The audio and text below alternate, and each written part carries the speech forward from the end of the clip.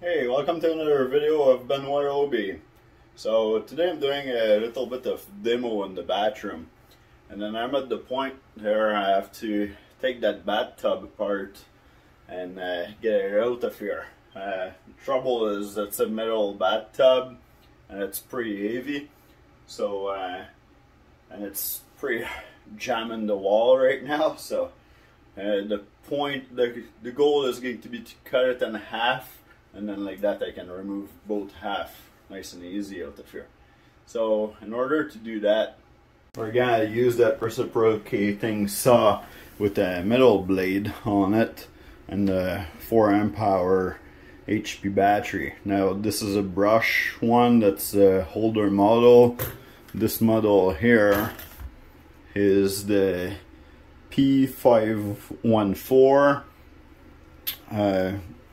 So in this model you have this to adjust the guide at the front, which actually the guide fell off when I was cutting a tree branch in the wood one time with it, and I never found it again.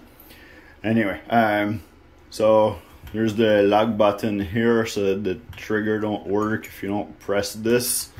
It's actually on each side of the tool, so it doesn't matter if you're left-handed or right-handed. And there are actually those rubber buffer pad here, so that it's actually anti-vibration for the handle when you're holding it. So because this tool is brush, you'll see a little spark in here when we start it. Maybe on the other side. Oh, of course, I was doing it before the video, but now it's not doing it. Anyway, yeah, so we're gonna see if we can cut this bathtub in 2 pieces with this.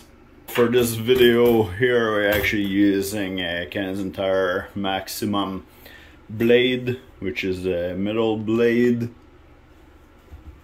In order to change the blade on this unit, you lift this flap here, and now you're able to take the blade out.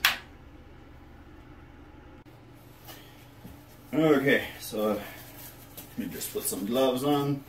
Alright, so we're doing a demolition project. It doesn't need to be perfect, so we're just going to go anywhere, try to do some kind of a straight line and go across the bat. The bat is a metal bat.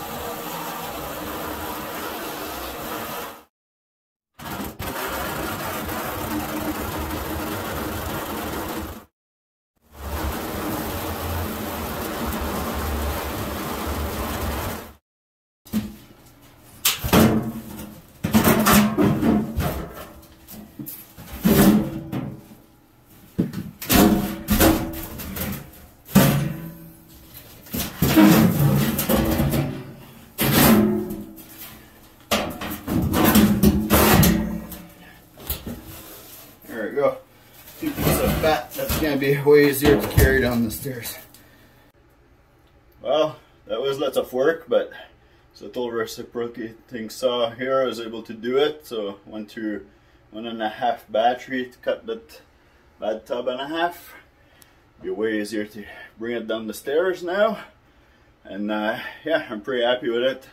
Halfway through the video, I was cutting the base, had to change the blade because I broke a couple tooth.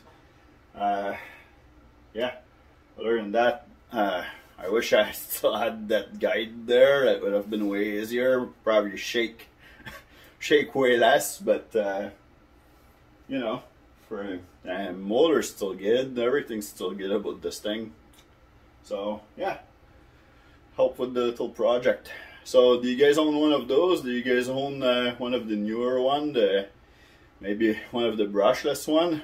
Does it work way better than this? Would it be worth the upgrade? Let me know in the comment below.